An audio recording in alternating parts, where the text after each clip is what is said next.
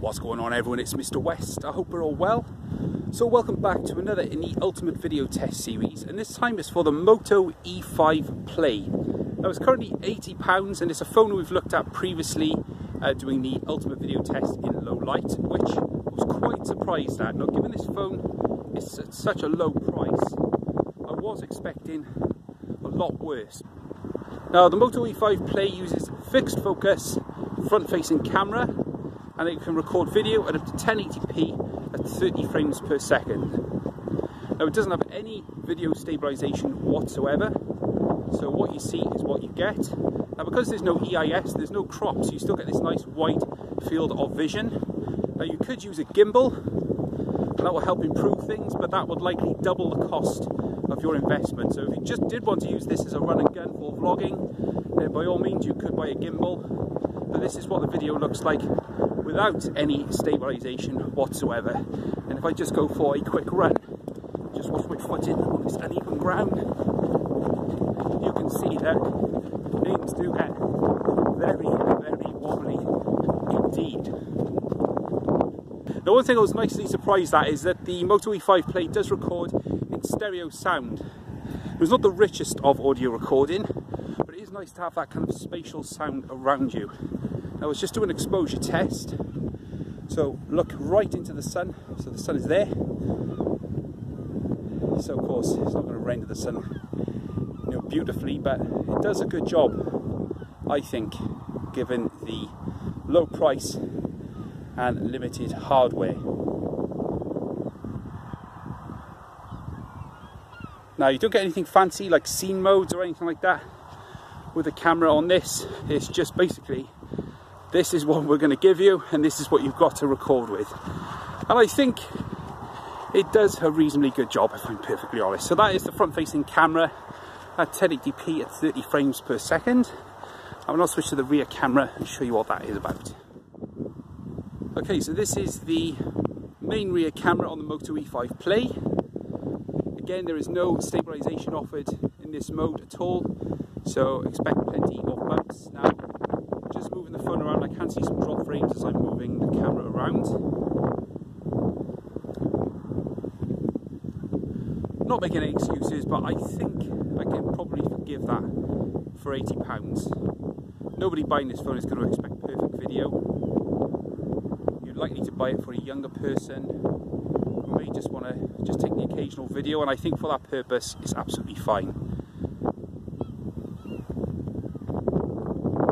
Now you don't get anything like auto HDR either, so again what you see is what you get, but you do get autofocus from the rear camera, and we will just show you that now.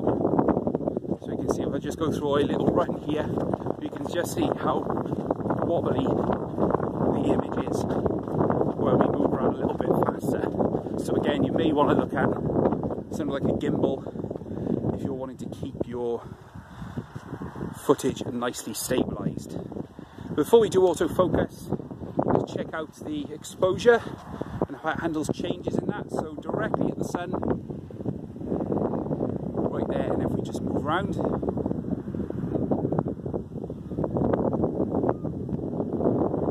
and then down to the grass, you should see the change in exposure. There we go. So again, perfectly acceptable video for the money. Let's check out how it handles autofocus.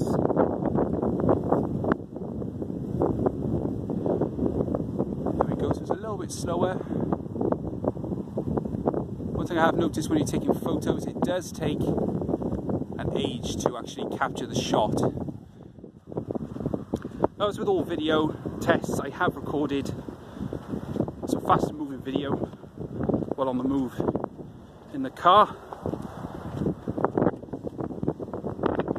You'll see that on the screen now. And once again, you do get drop frames with the faster video. But I think this phone is all about value and not out and out stunning image quality.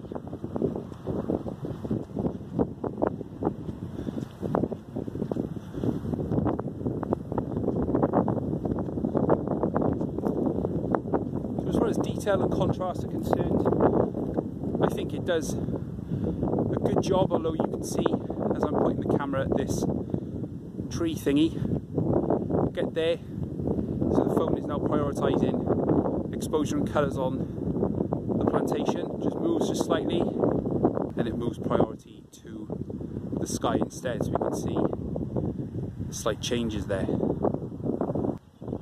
So you can pinch to zoom as well. So if you look at the flowers on this tree, so that is 4 times zoom, and that is standard, 4 times. Yeah, so it's not the greatest, but the purpose of the video test is to show you what the video recording is like on this phone. Again, I've seen this for £80 in places like Argos and Amazon in the UK. It's also available elsewhere in the world as well.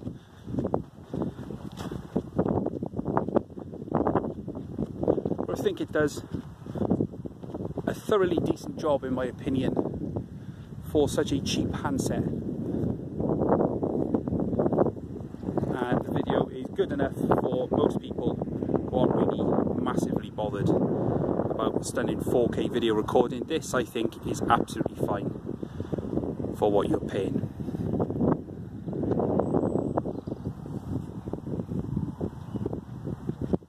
So that's it then, that's the end of the Moto E5 Play Ultimate video test. The word Ultimate does seem a little bit strange because there's only 2 modes, which is 1080p from the front camera and 1080p from the rear. There are modes underneath that, so you get 720p, you also get VGA, but based on viewer feedback, I won't be using those because they just pad out the video and they just waste time. Nobody really records in those resolutions.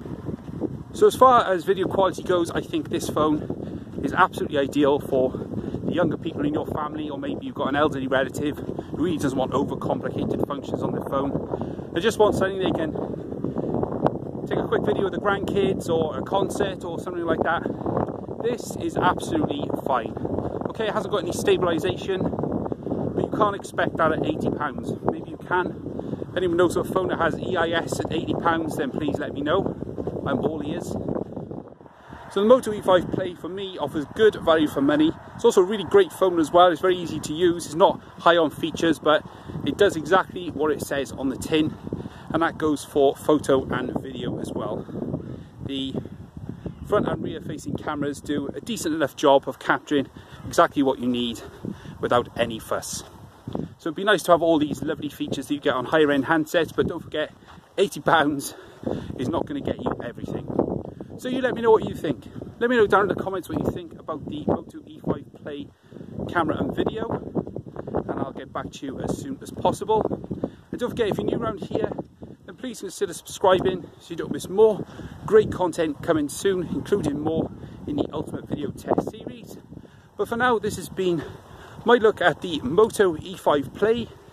My name's Mr. West, and I'll catch you guys later.